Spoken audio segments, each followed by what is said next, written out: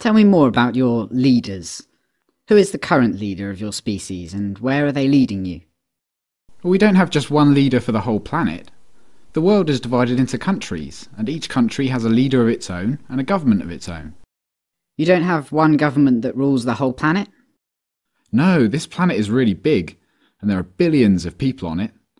The world is divided up because people in different places want different kinds of leaders and governments. How many countries are there? A couple of hundred, I think.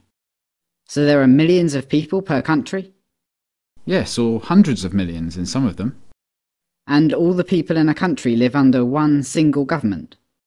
There can be layers of government, but there's only one government in each country. That's how it works. But you can have multiple governments on the same planet? Yes, and it's better that way.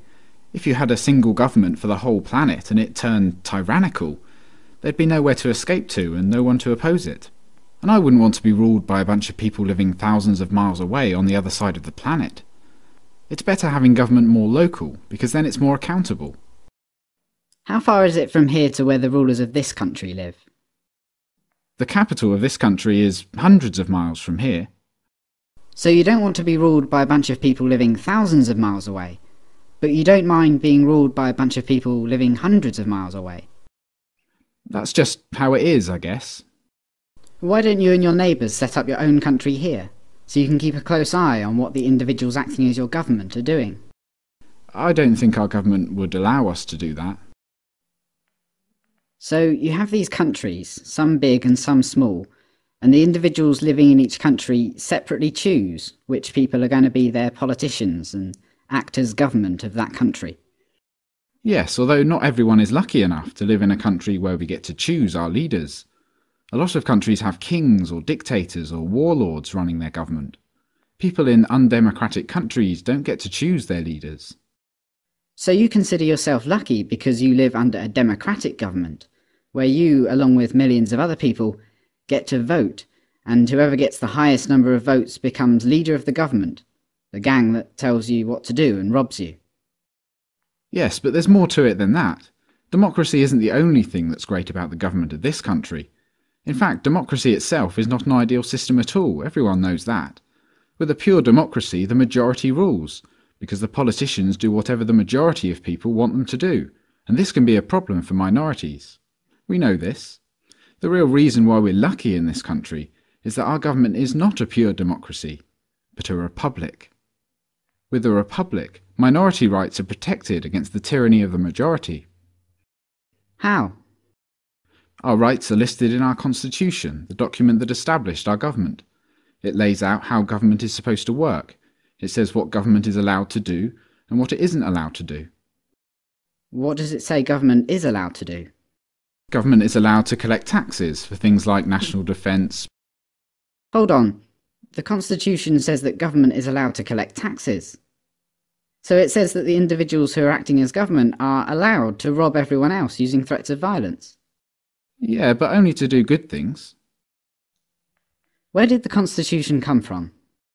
It was written by the founders of this country, the people who first set up the government. The first politicians of the country? Yes.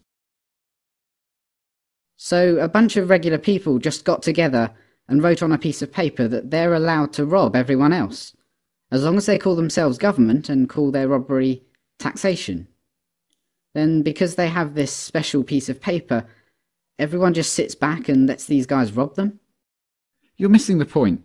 The founders wrote the Constitution to restrain government. They made sure there was a separation of powers, so there were checks and balances in the system. They did this to strictly limit the power, size and scope of government. They made a list of things the government can do and must do, and everything else the government can't do. They even wrote about specific things that the government can't do, like violating the inalienable rights of the people to life, liberty and the pursuit of happiness. Okay, but I don't see why the piece of paper is so important. I mean, hypothetically, what if the majority of the people want government to do something that the Constitution says government shouldn't do? Couldn't the people vote in politicians who promise to do it for them regardless of what the Constitution says? How does having your rights listed on an old document help protect your rights today?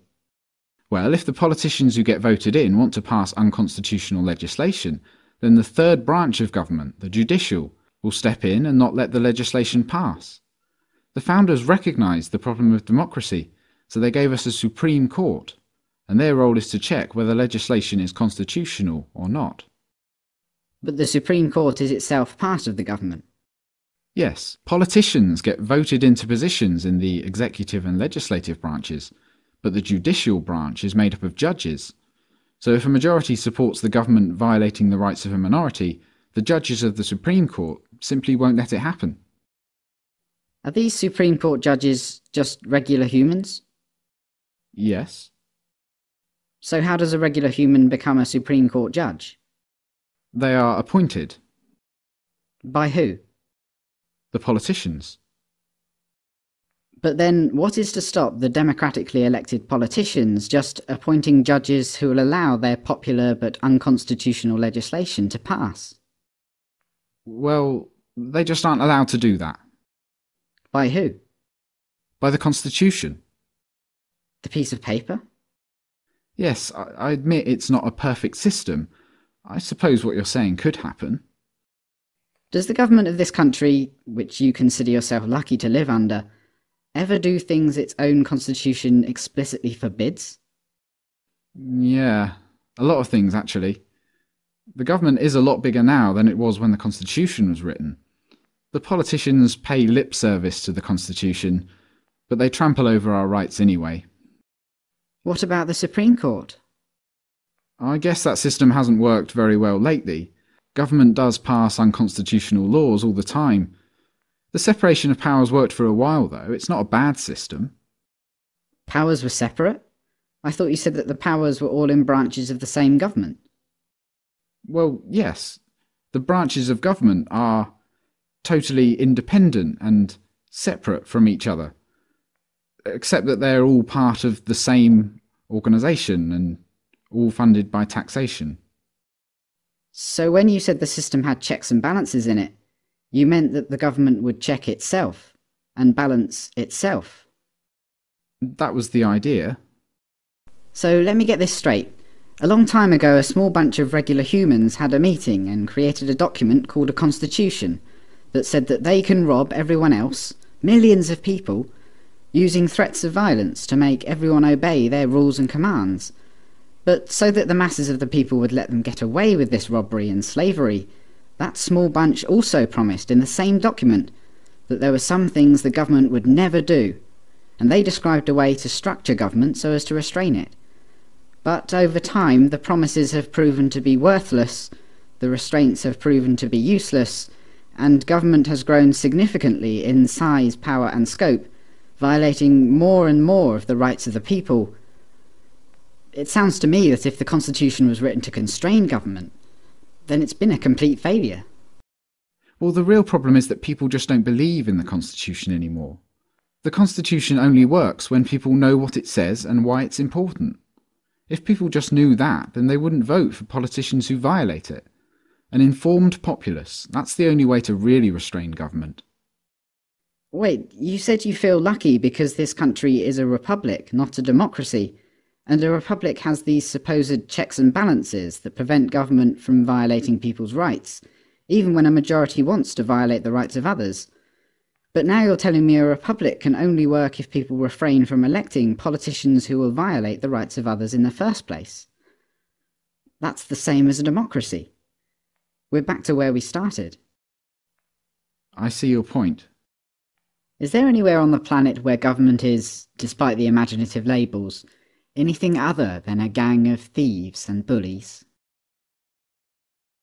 But there'd be chaos without government. I'm sure that's what they tell you.